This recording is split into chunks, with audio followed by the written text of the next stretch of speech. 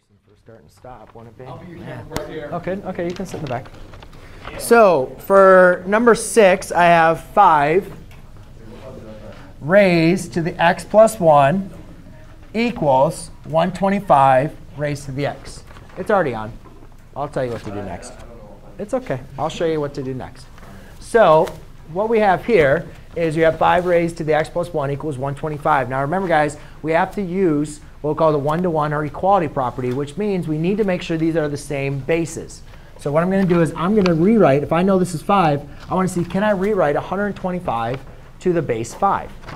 So if I look at this, I can say, well, yeah, 125 is the same thing as 5 cubed.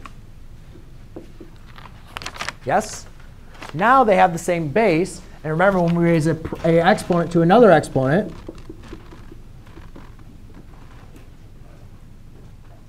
then we multiply them.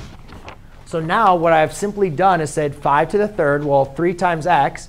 So now, since they have the same base, we can now write x plus 1 equals 3x. Subtract the x. 1 equals 2x. Divide by 2. Divide by 2.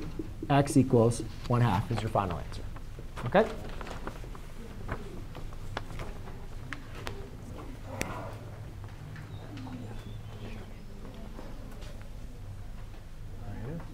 There you go. That was a big silver button. Big silver button.